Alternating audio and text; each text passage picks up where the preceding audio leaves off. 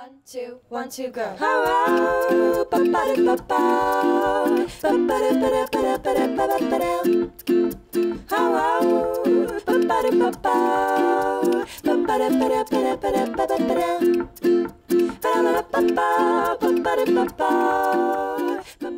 Welcome to Tourism Talk. I'm Laura Schomburg, Marketing Director at the Paducah Convention and Visitors Bureau. For many years, Western Kentucky barbecue has been a flavorful, celebrated tradition. And the Barbecue on the River Festival, which celebrates this tradition, has become quite a tradition in itself. Today, we have David Boggs, Executive Director of the festival, here with us to talk about the 20th anniversary this year. Thank you for joining us, David. Thank you for having us. We're excited to be here. Great. First of all, just tell us a little bit about how you got involved with Barbecue on the River. I got involved probably about 15 years ago. Susie Coiner and Roe Moore started barbecue 20 years ago. And Susie's family had a business there in the mall, and she and I worked together, and I just kind of started volunteering in any capacity they needed. And then that rolled over into the director's job about 10 years ago. Wonderful. Well, we are certainly proud of this festival here in Paducah, and there's so much to talk about with the journey of the past 20 years. But I guess just to get us started, what is the mission of this festival? The mission's real simple. It's three simple points. It's to draw the biggest crowd into downtown Paducah, to serve the best barbecue in the country, and to raise the most money for charity. Wonderful. Simple. Right, very simple. If it doesn't talk about those three things, we don't focus on that. You know, that's our main focus. That's wonderful. And you all created a great infographic this year. Right. The Smokin' Fun Facts. Right. That really talks about how this festival has grown since 1995 when it started. Right. It's unbelievable, you know, the journey that festival has taken, yes, and the hard work that many people have put in over over the years of the festival. What are some of those facts, just off the top of your head? Roughly, you know, the first year I think we had 12 barbecue contestants, if I'm not mistaken. I don't have that sheet in front of me, but I think there were 12 barbecue contestants. This year we have 35 barbecue contestants. 36, I'm sorry, we just added one not too long ago. 36 barbecue contestants. We started with probably the same number of food vendors, you know, selling the funnel cakes and the ribbon fries and that sort of thing. This year we've got 35 of those folks selling, you know, there's not a fair food out there that you probably can't find at Barbecue on the River. So it's just, you can get great barbecue and great yummy side items to go with that. Absolutely. You know, we always say eating for charity. Yes. You can justify all the calories that weekend. That's awesome. Well, certainly with all that growth and all those years, there must be some good memories for you. You know, there are. It's just overwhelming, you know, and an honor to be able to be a part of an organization that can impact helping raise that much money, you know, for charity. One of the things that people do not realize is we do not handle that money. That money is handled within each individual organization. But just to be able to facilitate that is just an honor. I remember one year, probably 5 or 6 years ago, we had just given the awards out, and we were coming back through the crowd, and it was the first time I'd really ever kind of fought the crowd, so to speak, to get back to the judging tent. And I just looked up and saw the masses of people and realized the impact that was on the community. You know, and I teared up, and I got back to the judges' tent, and tears were streaming down my face, and somebody, you know, people immediately thought things were wrong. But I think that's one of the coolest memories, and there's fun stuff, you know. I'm sure the barbecuers have much better stories and exciting stories to tell than I do. But you know, it's just the fun family environment. You know, those people become a family, and I think that's the greatest memory that I've got, you know, especially not being from the area. I've got an extended family of hundreds of people that are down there working for the same mission those 3 days. Right. It really does bring people together, and the moment when the awards are given out, I've been present for that, and it does just give you chills and bring tears to your eyes when you see these people so excitedly representing these charities and raising so much money. Right. It really is, it's a wonderful thing. And that is such a unique aspect of this festival, that it does raise money. Most barbecue competitions benefit one organization, the organization that puts it on, whether it's a private business or whether it's a not-for-profit. But our festival benefits over 75 different organizations, and we feed the public. That's another unique aspect of our festival. Most barbecue competitions A lot of them do not allow you to feed the public. There's some now that are giving that an option to the competitors or contestants, but we require you to compete and feed the public both. Last year we raised over $438,000 for 75 different charities, or we facilitated that. You know, that's how much they reported back to us that they raised for their charity. And in the process, we consumed over 90,000 pounds of pork and chicken. So, wow. you know, those are some unbelievable numbers that are taking place in 3 days in downtown Paducah. Right. It brings so many people out. It really does achieve the mission of the festival. And I know that we have some visitors come into our office and they say, you can actually taste this stuff, and you really can. I mean, you can get such a feel for the different ways that people cook it and the sauces. Right. I think, you know, Western Kentucky barbecue. We hear about these barbecue traditions. What does it mean? I've kind of used I've looked at it this way: is I'm from South Carolina, so when you go to South Carolina, you think of a sweet mustard sauce. Really, you know, your barbecue's really wet, and you need a whole roll of paper towels to eat the sandwich. So you've got your sweet mustard sauce that's South Carolina. You got vinegar that's North Carolina. Western Kentucky, it's about how the barbecue is cooked. It's low and slow, over low, slow heat, takes a long time. And really, when you get a barbecue sandwich, there's nothing on it. And all the sauces are different. You know, you can go to every barbecue contestant down there, most of which are from the West Kentucky area. Each sauce is going to have a totally different flavor, which I think is unique to West Kentucky as well. You can't taste a sauce and say, that's West Kentucky. You know, but it's definitely how the product is cooked. Very, very cool.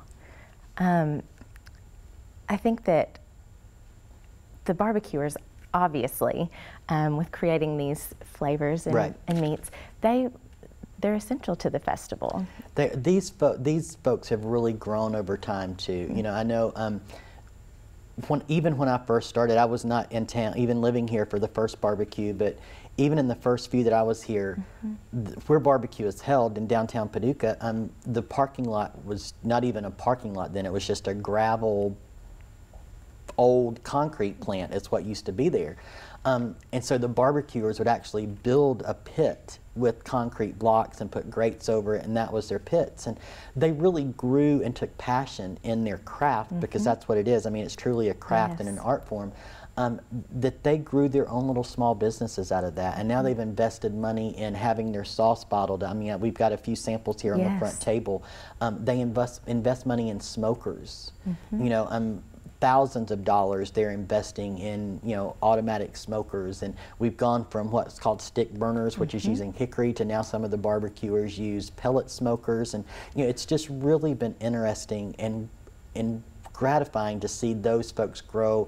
And little did Roe and Susie know 20 years ago that the Barbecue on the River would become a small business incubator, and that's essentially what it's done. Right. You know, I mean, we've got several folks that have grown. Their product was so good that, you know, relatives started saying, "Can you cater our family reunion? Can you cater my daughter's wedding?"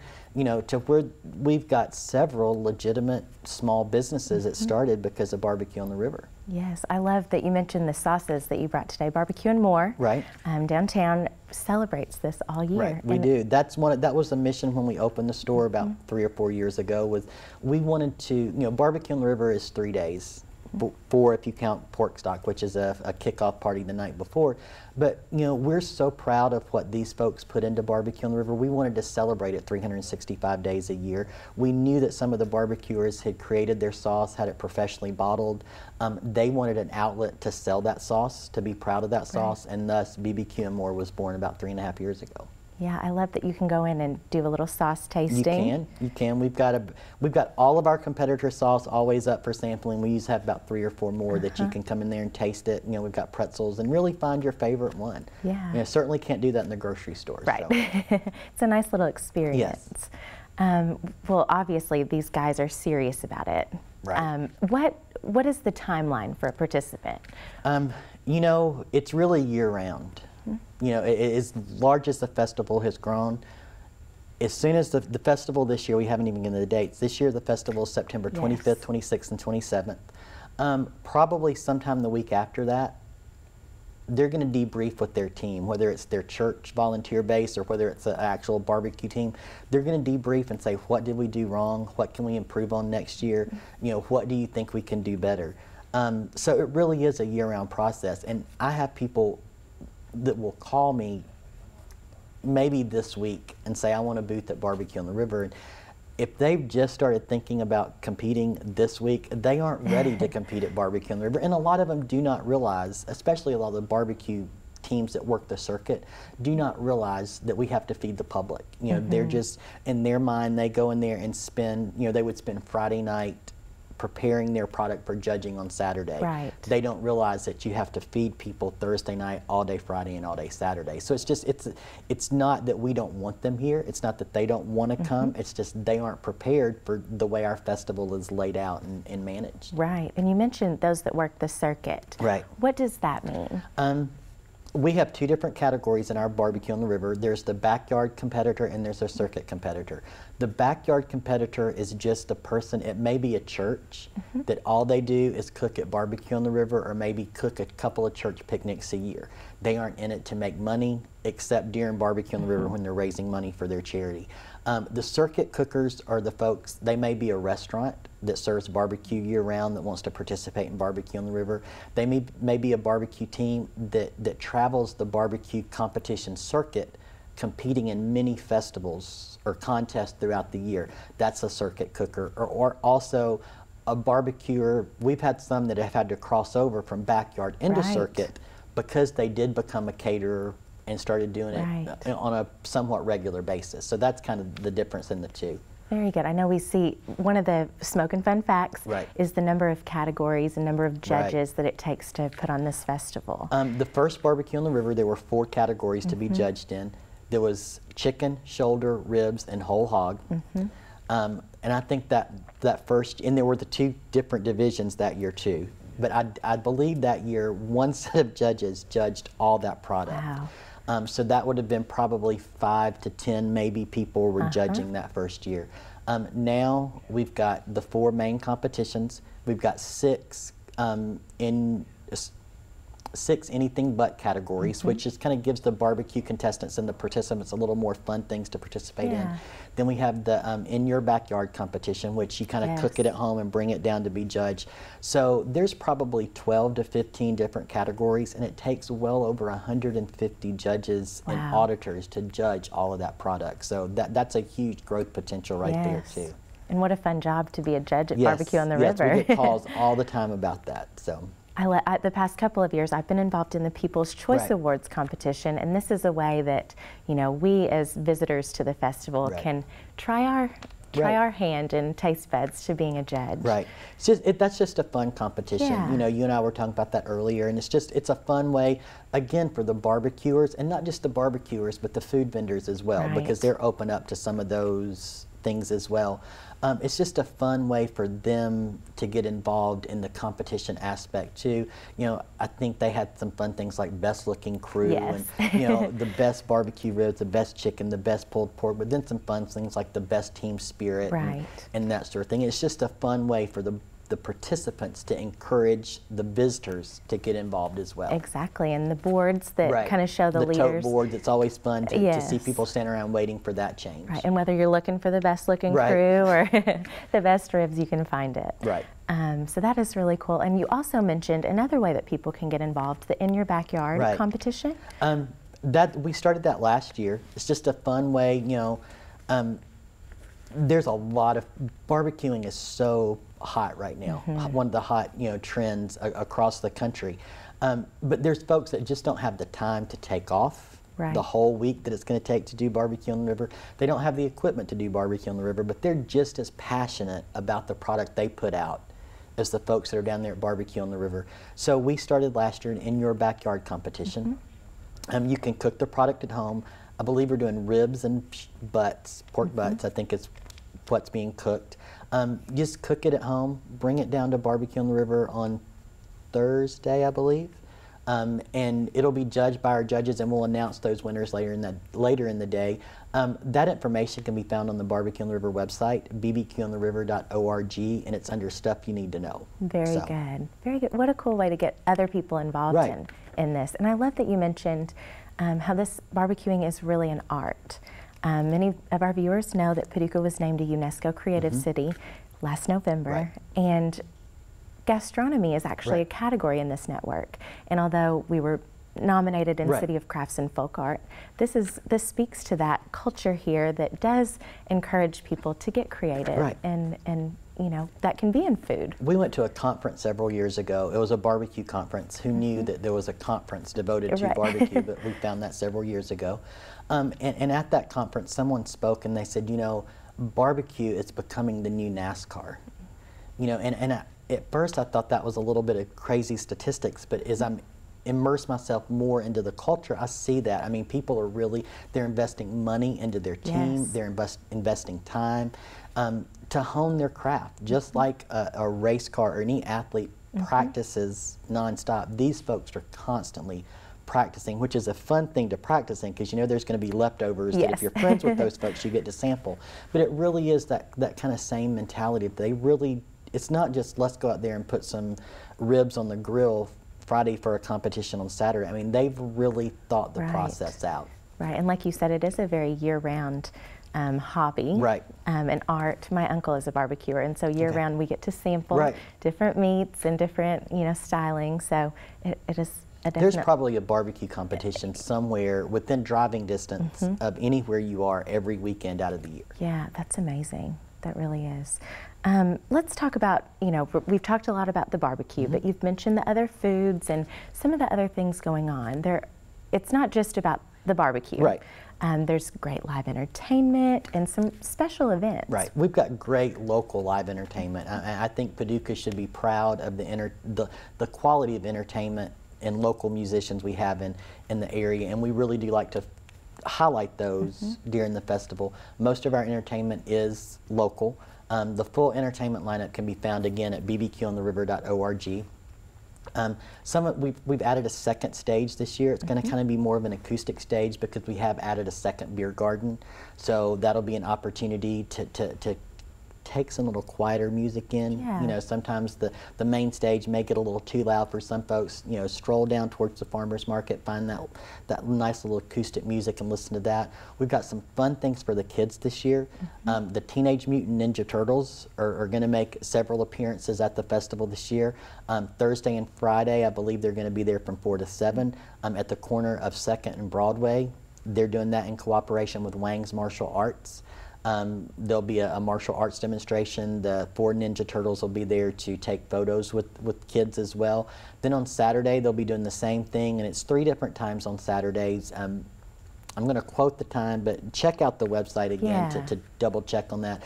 I believe it's 10 to 12, 1 to 3, and 4 to 6, I believe, is the times on Saturday. So there's plenty of time to get out there and have your photos made with those Ninja Turtles. And you know, they're making a huge comeback. They were big when I was a kid, you know, and here they are again. So it's going to be fun for the kids. Absolutely. And you mentioned the second stage in Beer Garden, and that is the Schlafly. Schlafly's beer. You know, we're lucky to have in the main beer garden is Budweiser products in that line. Schlafly's, the more crafted beer, is going to be in the second beer garden, and that's going to be down near the farmers market area somewhere. Just look for the signage for that. I think that'll be a nice addition at that area. Kind of a little more low key.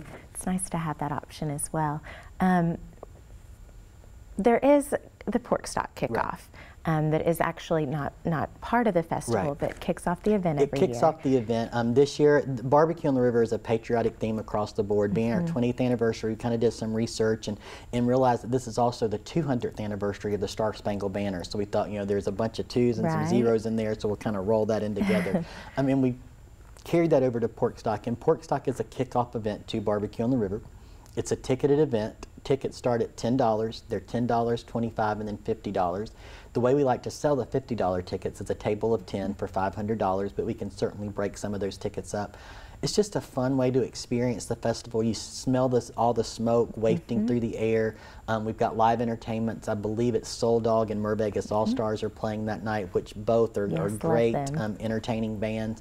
You get a great barbecue meal. You get some great party favors, and it's just a lot of fun. I know you've been a couple of years at least, and it's just a lot of fun to experience the festival without maybe fighting the crowds of the other 3 or 4 days. And I don't want that to be a negative thing. That's one of our missions, to draw the biggest crowd, but some folks just don't like the crowds. So it's a great way to come down and enjoy that. And it's a fundraiser for the festival to allow us to do year-round operations and not put additional cost onto the participants, because if we do that, then that's kind of defeating one of our missions, is raising the most money for charity. So that's the goal of Pork Stock. I think it's so wonderful. Even if you're planning to come to the festival, which you should, Pork Stock is such a great way to kind of really, you get a behind the scenes look. All the teams are out there preparing, and you can wander around, and you can. We don't guarantee that food will be available if you come down just to look and see what's going on, but there are some vendors that do start selling on Wednesday night, but that's their choice. It's not a requirement. You may or may not find anything, but we do encourage folks to come down there. Call us, 270-534-5951 to get information about tickets for Pork Stock. I'd be more than happy to set folks up with that. Wonderful. Well, like you said, bbqontheriver.org. Yes. Check out the website, see the entertainment lineup, all of these things that are going on, all the teams that are cooking. You can see how many check marks you're going to have to make at the festival, how many things you'll have to try. We're excited, September 25th through the 27th. Right. I wanted to, there's actually, you know, we talk about this barbecue tradition, and there actually is a whole book on Kentucky barbecue, the Kentucky Barbecue Book by Wes Berry. And he visited Paducah, visited with you all, and he has a great quote that I'll leave you all with today about barbecue on the river. He says, on the last weekend in September, Thursday through Saturday, Paducah hosts the Barbecue on the River Festival, a barbecue tournament and pig out that raises money for local charities. The streets of downtown are filled with wood smoke carrying the sweet aromas of 60 tons of slow-cooked chicken and pork. I recommend going to the festival hungry because you'll be tempted with more treats than you can reasonably taste in a weekend. Paducah's River Fest ranks highly on my list of barbecue must-dos. And it certainly ranks on our list of Paducah must-dos. So be sure to join us, and thank you, David, for joining us today. Thank you for allowing us to share. And if I've got just a second, it would be remiss if we didn't thank our sponsors, and they're again listed on the website under sponsors. This festival would not go on without the generous contribution of those folks as well, so we do appreciate them. Absolutely. Thank you, David. We'll see you all downtown September 25th through the 27th for the 20th ever Barbecue on the River. 1, 2, 1, 2, go. Hello, ba-ba-da-ba-ba. Ba-ba-da-ba-da-ba-da-ba-da-ba-da. Hello, ba-ba-da-ba-ba. Ba-ba-da-ba-da-ba-da-ba-da-ba-da. Ba-da-ba-da-ba-ba. Ba-ba-da-ba-ba. Ba-ba-da-ba-da-ba-da-ba-da-ba-da. Ba-da-ba-da-ba-ba. Ba-ba-da-ba-ba. Ba-da-ba-da-ba-ba. Ba-ba-da-ba. Ba-da-ba-da-ba-ba. Ba-ba-da-ba-ba. Ba-da-ba-da-ba-da-ba-da-ba-da.